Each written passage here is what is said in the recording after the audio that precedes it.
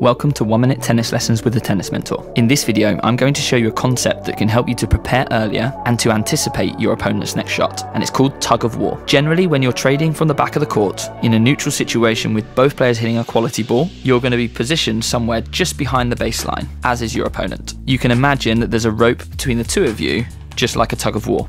Now, if you hit a really good quality deep ball, pushing your opponent back into this position, then they will be pulling the rope, bringing you into the court, ready to pounce on their weaker or shorter next ball. On the flip side of this, if you send in a weaker, shorter ball, to keep the tension in the rope, you'll need to move backwards into this position, ready to defend from behind the baseline. So next time you're in a rally, whether it be in training or in a competitive situation, consider the tug of war. When your opponent moves back, you go forwards. When your opponent moves forwards, you go back. This will help you to be ready to attack and defend at the right times. Give it a go and let me know how you get on.